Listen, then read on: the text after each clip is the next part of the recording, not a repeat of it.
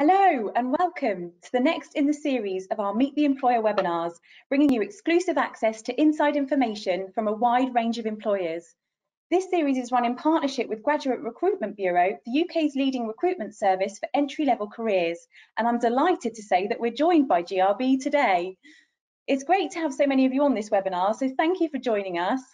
I'm Katie Hildyard, and I'm your host for the webinar series, and I'm delighted to be joined by Dan Hawes, who's co-founder of Graduate Recruitment Bureau, plus 4 graduates who graduated right in the middle of a recession and who have come out the other side.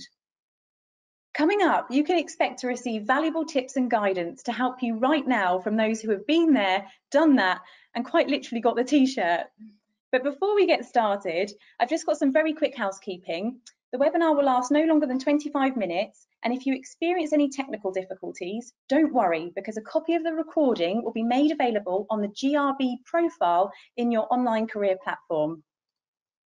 On this slide, you can see a small sample of the type of webinars we have in the series, and we have a growing number of employees confirmed. All the details can be found in your online career platform. So who do we have on our graduate panel? I'm delighted to introduce you to Sandeep Tekki, who graduated from the Oxford University with a Master's in Neuroscience, Katie Tunstall, who studied law at the University of Leeds, Andy Prickett, who studied business management at University of Exeter, and Shirin Ashraf, who graduated from the University of Oxford with a Master's in Biology. So without further ado, I shall hand you over to Dan, who will introduce you to GRB and will then ask the graduates some very important questions. Thank you very much, Katie, and thank you for having me on the webinar today. You can see from the introductory picture, my haircut was pre-lockdown in that picture there, so I look a little bit different, but I'm in the office. Our office is in Brighton. We normally have about 60 staff here, but they're all working from home. So I've come into the office today to record this interview with you today. So if you don't know, a little bit of background about Graduate Recruitment Bureau, or GRB. I'm the co-founder, so I set it up with a friend of mine back in 1997. We both graduated from university having done a business studies degree, so we had some understanding of how to set up a business, but we've since surrounded ourselves with some fantastic people who now have created what we define as the go-to platform for high caliber university students, graduates and recruiters. So in those 23 years we've grown.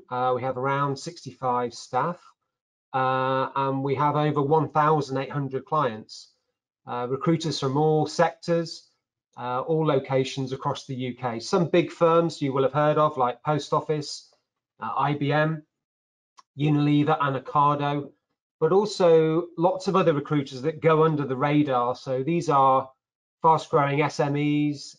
They need high caliber graduate talent and they struggle to find people, so they use us a lot. So a very broad range of companies over the years have used us to source graduate talent. Now, our recruitment experts have actually in that time successfully matched over 8,000 graduates with full-time graduate level jobs. So our experience over these years is considerable, and we have been through downturns before. Not of this scale, but there are lots of parallels with what happened in 2008. And I can't credit myself with this particular idea to bring in this panel of graduates that we worked with back in 2008. It was actually my girlfriend. And I thought it's a really good idea. And the more I thought about it, I thought people who are leaving university right now are crying out for reassurance, encouragement and positivity. And I thought that it would be really good to hear the stories from people who graduated from the last recession in 2008. So I'm very much looking forward to hearing their experiences, and hopefully this will give you some encouragement that this will pass, that there is a positive outcome for you.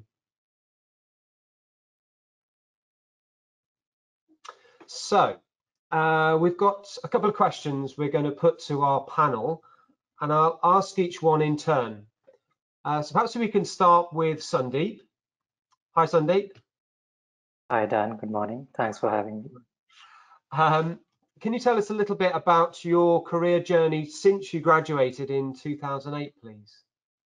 Right. So yes, so I graduated with a master's in neuroscience in 2008 from the Oxford University. And at that time, I wanted to continue my further postgraduate education. And I applied to a lot of universities, and typically what happens in a crisis is that an oversupply of applications. And I ended up being on the unlucky side with, I think, more than 20 plus PhD rejections. But I still kind of, carried on through this, dark phase where for 7-8 months, I wasn't professionally employed. And then, there was some light at the end of the tunnel where I chanced upon a job opportunity just 3 hours before the deadline. And I applied, right then and there with a half-shot CV, and I actually got that position. So this was a 1-year research assistant position at University College London, which I thought I'd only do for a year. But it actually had such a positive experience that I ended up converting it into a PhD, and was, again stayed on in London for another 3 to 4 years. So I graduated with my PhD in neuroscience in 2014, after which I managed to get a Henry Wellcome Fellowship to continue my postdoctoral research at Oxford. So after graduation in 2008, for almost 10 years, I continued further studies before I realized that, I have learned the skills over these last 10 years to actually apply them to industry. So then I switched to the AI industry and worked at Amazon Alexa in the US, trying to build smarter speech recognition tools for Alexa, which is a household product these days. And that was last year, and I've now returned back to India, where I initially did my bachelor's. And now I work in a startup called Swiggy, which is India's largest online food delivery platform. So, come a round circle where I started off my career and education in India, and I went abroad to the UK for higher studies, worked in the industry in US, and I'm back and delivering impact in India, sharing the knowledge that I've gained throughout the course. And that's where I am right now. Excellent. Thank you very much, Sandeep. I've made a few notes, and I'll come back to some of those points you raised a bit later. Sure. That's very interesting. Thank you. Katie, same question to you. If you could tell us a little bit about your career journey since you graduated in 2008. Thank you, Dan, and good morning. I graduated from University of Leeds in 2008 with a law degree, and there were 2 routes I could have gone down. I could have gone and got a training contract with the law firm to train to be a solicitor, or I could have trained to be a lecturer. There was merits in both routes, so I did apply for training contracts. I really struggled. The other route, in terms of trying to be a lecturer, the funding was not there. It was very limited what I could apply for. So I got a master's, and I paid for it by working part-time in an admin job nearby to where I lived. It was quite a good admin job, and it taught me a lot of skills, so I don't regret that path at all. So I did that for 2 years, again trying to apply for PhD funding, again very scarce. I really struggled. A lot of universities had one pot of money for all different disciplines, so it was very difficult at that time.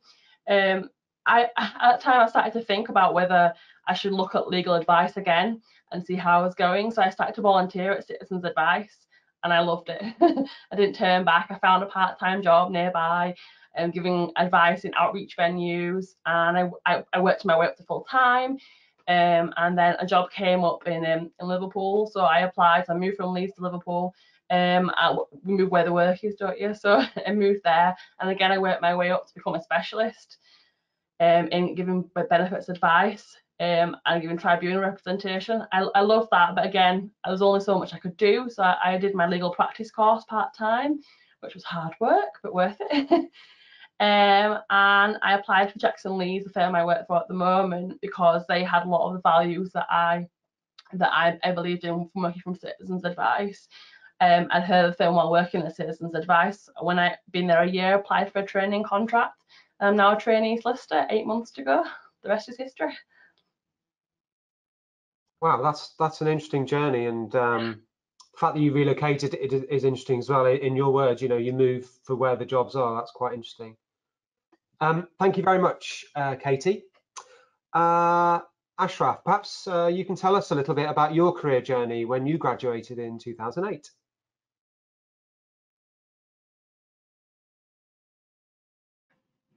Hi, thanks, Dan. So I did the master's MSc in biology at Oxford, and I graduated in 2008.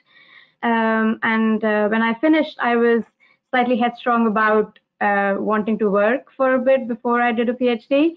I think I wasn't particularly certain on the area that I wanted to do a PhD in. It was probably, and it turned out it was 2008. It wasn't a great year to find a job, so I applied for lots of research assistantships across the board in the UK and lots of universities.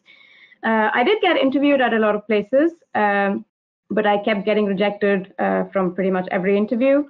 Some of them said I should apply to them for a PhD, but they can't give me a job because, and I realized part of the problem was that I had virtually very little experience in the field in terms of actually, like anybody who took me would have had to train me up a lot. And I realized that was one of the things that was probably one of the reasons I was failing at these interviews.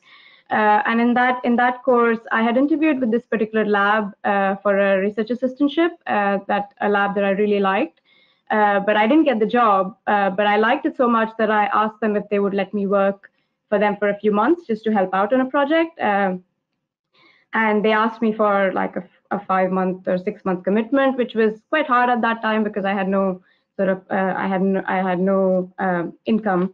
But I took it on. It was a very busy 6 months. I worked really hard, and I had a couple of other jobs that I did on the weekend just to sort of keep afloat. But it actually paid off. I got my first 2 publications from that lab, and that was actually a great feeling. And then in 2000, and then towards the end of those 6 months, I started applying for jobs again, and I got a proper research assistantship with Imperial College in 2009 October, which I did for the next 3 years actually, which directed me then into a PhD at Cambridge in immunology. And then when I was writing up my thesis, I'd applied for this one job, and I got that, which is what I'm doing now at the University of Glasgow. My PhD, my first job kind of set me up for the field that I did my PhD in. And then that PhD kind of set me up for infectious disease and public health research, which is what I'm doing now, and I absolutely love it. And yeah, so I'm looking to move back to India with like a public health sort of work experience, and hopefully that'll work out. So it's been interesting. In retrospect, it was I think I learned something from every stage. Yeah, that's interesting what you say there right at the end, that you know, it took a few twists and turns, but you're able to build on that experience and, you know, get what you wanted ultimately. So that's a fantastic story and very encouraging. Thank you very much, Ashraf. And Andrew, hi, could you tell us a little bit about your career journey when you graduated in 2008? Yeah, sure. Hi, Dan. Yeah, so I graduated in 2008 from the University of Exeter in business management. I had a few kind of grad job interviews lined up, like probably a few other people, but that kind of all disappeared quite quickly because of the situation. So a lot of those potential interviews were either postponed or cancelled. So I actually decided to go traveling the following year. So I worked for 6 months at a catering firm in accounts payable. Essentially, I was the core kind of duties of maybe a first job. I was literally opening posts, stapling stuff and filing, but it was great to experience a routine, even though the work wasn't the most challenging, but at least it was 9 till 5, and you know, that was the first experience of working in an office, so you learned quite a lot straight away. So I did that for 6 months, went traveling for 6 months, the classic gap year route, I suppose, so to Asia, Australia, and South America, and came back extremely poor. So I did found some other temp work at I think it's a costume house not costume house, basically selling a mass warehouse selling costumes for anything. So I was there for a few weeks. Again, great experience, not exactly what I wanted to do, but did some temp work at my local council until actually got a job with the Football Association. So even though my degree was business related, this was within IT, so it was IT support analyst, which was specifically around all the events at Wembley Stadium. So even though I was working for the Football Association, it was at Wembley. So yeah, I worked all the major events there, heavily involved with the ticketing aspect and checking all that, and getting involved with other projects within IT. I then moved into a different role there as an IT event coordinator. So essentially coordinated all the IT requirements for the major events, but also the internal events, so conferencing events. And so it was a fairly busy role, a lot of long hours, a lot of weekends, but I was young and it was great, and obviously a great place to work. And then in 2014, so I did that for nearly 5 years. So in 2014, I moved to another company called Fortress, which they do access control at stadiums. So it was heavily linked. So that system was in place at Wembley. Fortress is currently a system which is in 18 of the 20 Premier League clubs. So when you scan a barcode or a season card, that system allows you in with a barcode scanner, but holds all the data behind that and the real-time flow. So they're kind of a small company, but great exposure to sport, different sports. And one of the main reasons I wanted to move there was to travel. So I wanted to move abroad, but in fact I traveled to the US and Europe every year. So that was learned great skills there, working with different environments. I left there in 2017, and then actually went back to the Football Association in a different role as a ticketing manager. So it was a bit bizarre going back. I had a lot more hair on the first time, so people, it was a lot of double takes the second time going back to where you work. So some people remember me, some had no idea. But yeah, so I worked there for a year. So that was great exposure, working on FA Cup finals and England events. And then after that, I was on a rolling contract there. I actually left there last year to do some kind of consultancy work on and off. So worked with another small company all around ticket operations and event operations. So worked on the baseball at the Olympic Park and a few Apple Music gigs. And then as of recently this year, I've started a new role as ticket kind of stadium manager at Tottenham Hotspur. So they've got the new stadium there, and the plan was to work with all the non-football events, but because of what's happened this year, obviously that's all been put on hold, unfortunately. So that's kind of my journey since graduating to now, to this date. Wow, brilliant. Thanks for sharing, Andrew. Again, the timing wasn't great for you and everyone else on the panel, but you turned it into an opportunity. You thought there's no jobs going, you tried, and your story may well have been very different if there was a job offer straight upon graduating. It might, well, it would have led you somewhere different, but you worked for 6 months in an area that you may not have done before, traveled, which you may not have done as well, and then you've started a very successful career in this sporting world, which sounds great. So the final outcome is positive, and you've all taken different routes, and of course it's all about the timing. So right now the timing for a lot of graduates is of great concern, but I think generally people need to take a longer view on how they eventually get to the job that they want. It's not going to happen for the majority right now. The situation's very, very tough. So taking a long view, I think, has been a common thread throughout this, and is great encouragement for a lot of people, that they might just have to be a little bit patient. You'll get there in the end. So perhaps if you could summarize your experience with 3 top tips that you would give graduates right now, who are about to enter the world of work. What would you say? If we could start with you, Sandeep, 3 top tips. Sure, Dan. Firstly, I'd like to commend the graduates who are about to graduate this year, that that they've gone through 3 to 4 years of university and they're entering a tough job market. Even though they're about to earn the degree, my first tip would be to focus on skills. rather than degrees or certifications, because that's what employers are looking for. And not just one skill. So the same skill needs to be continuously learned and relearned, because especially on the technology side, things are changing so fast that you have to constantly upskill, constantly evolve yourself as a marketable candidate to the industry, so that you're never out of a job, let's say. And I think the days of a job for life are numbered.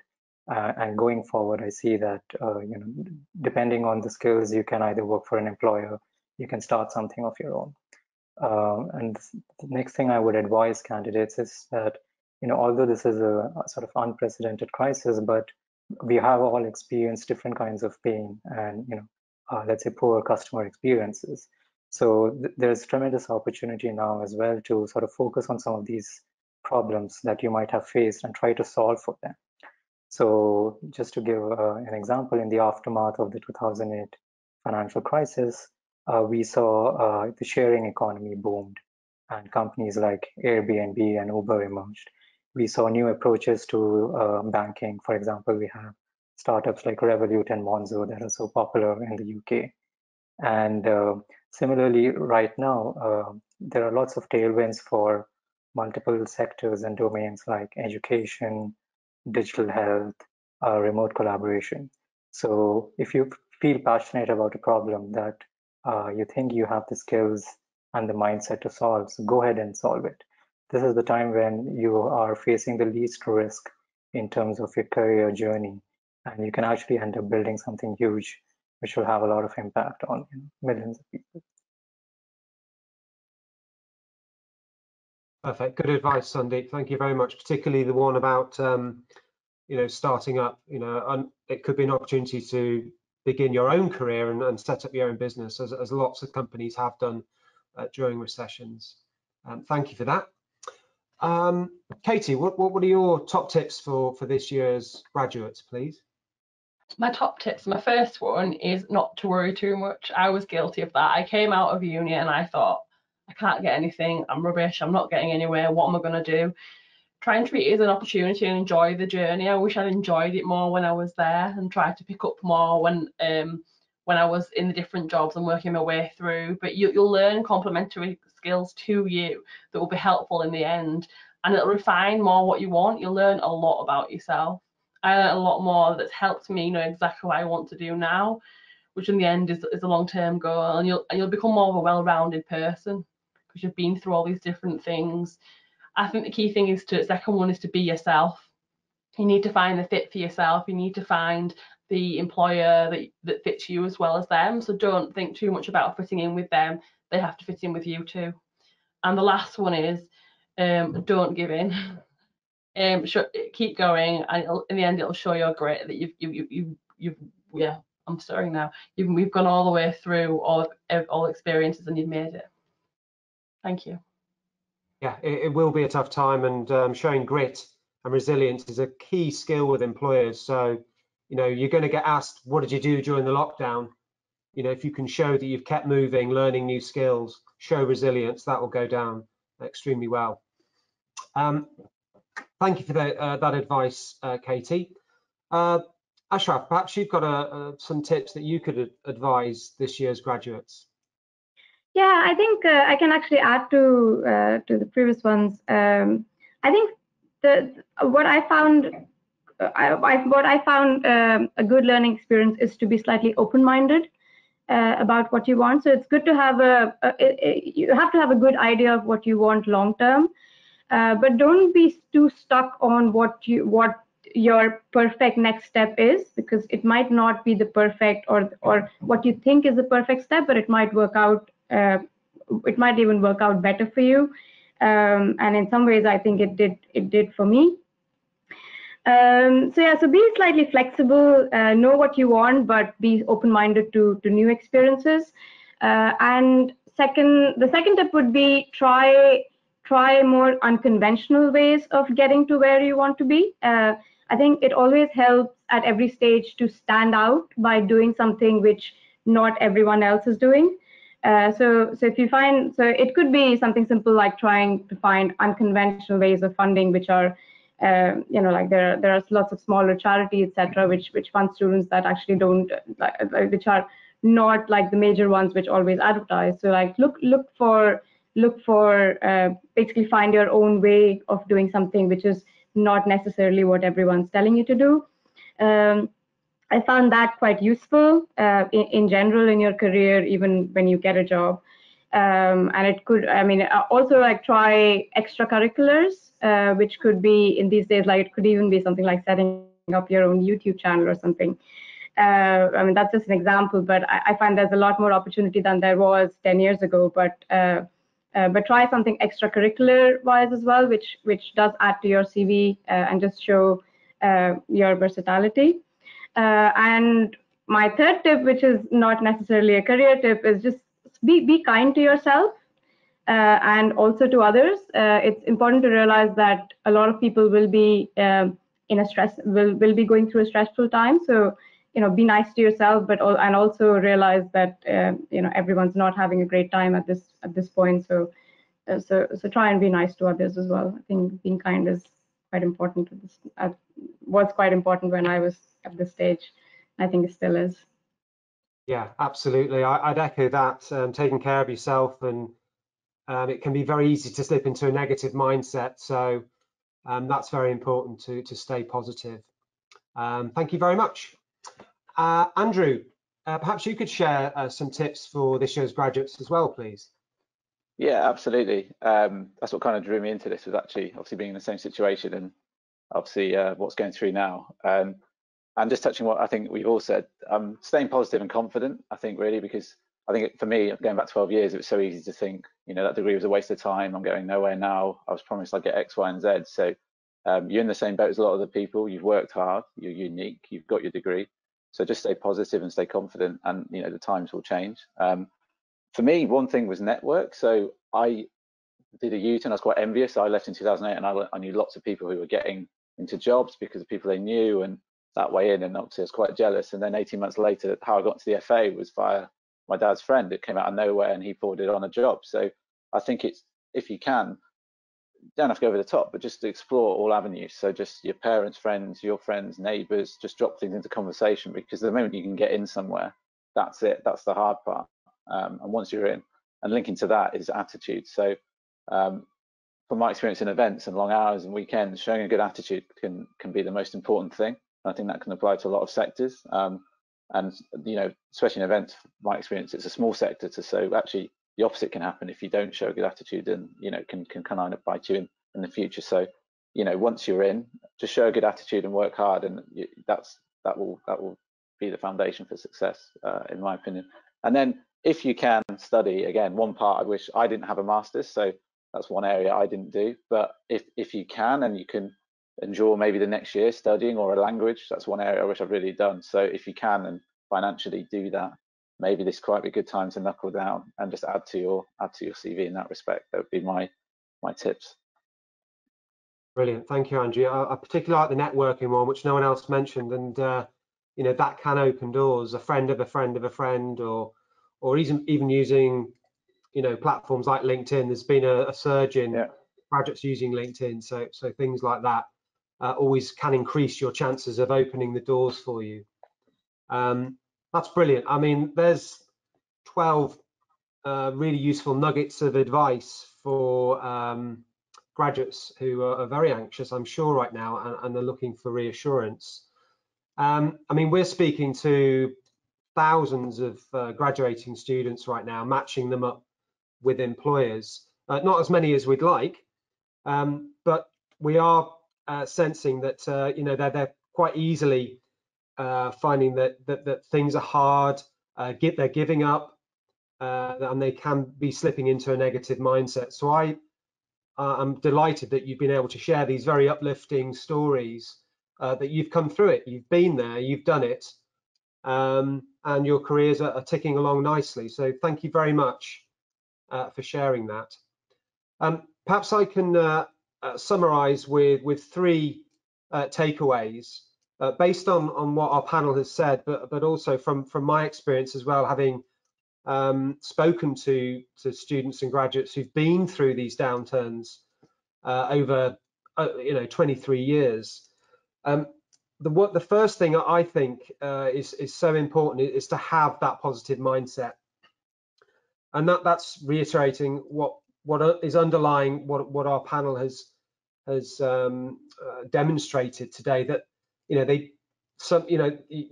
very easy to panic, take the first job that you're offered, but this episode has given people an opportunity to pause and reflect and take time about that next decision. So being positive and confident in that decision is really, really important. And I'm hoping that your stories will have given people that positivity and reassurance that whatever decision they make, as long as it is a decision, that's all that they can do right now, is take a positive step. So, for lots of graduates, this could be a very steep learning curve right now. But if that's the case, then taking very, very small steps will help you get to where you want to be. So that would be my first tip, having a positive mindset. The next thing is probably getting creative with your job application. So Ashraf actually talked about thinking outside the box with how she got her first position, that 6-month assistance position. So being creative with trying to find employers, thinking outside the box. There are some sectors that are doing very well right now, but it's widely known. So there's going to be lots of graduates, about 500,000, who are now entering the job market, all trying to get jobs with these big firms that are the obvious recruiters, but there are lots that go under the radar. So maybe start by looking at a local business park, going on LinkedIn, finding out who the decision makers are, and even if they haven't got any jobs advertised, sending a CV and a covering letter. In other words, a speculative application. I've seen this work many times, where you've done your research, you've approached the decision maker within a company, straight away you're reducing the amount of competition. And if you send a very impressive covering letter and CV, they may actually want to hire you based on your skill set. So speculative applications is just one example of being creative, thinking laterally right now. So that would be my second tip, to be creative and think differently, because the job market is super competitive right now. And my final tip would be, there are other options. We've heard from our panel here that one person decided to go traveling. Quite a few decided to stay at university to do postgraduate study. Or you could even start up your own business. So, you don't have to enter the job market right now. There are other options. So take comfort in the fact that although there is a lot of pressure, there will be debt from studying at university, you don't have to enter the job market straight away. Things will improve, and who's to say in a year or two, the market will return to where it is. So that would be my final takeaway. Dan, thank you so much for joining us today, and a really big thank you to our panel of graduates, Sandeep, Katie, Andy and Shirin. It really has been fascinating to gain insight into your experiences, having graduated at such a challenging time. To all those that are watching today, we really hope you found it useful. This webinar is part of our Meet the Employer series. To find out about others that we have running, all you need to do is go into your online career platform, head to the newsroom, click the webinar tag, and you'll see the full schedule of webinars that we have scheduled. Places are limited, so please make sure you sign up, because they're turning out to be pretty popular.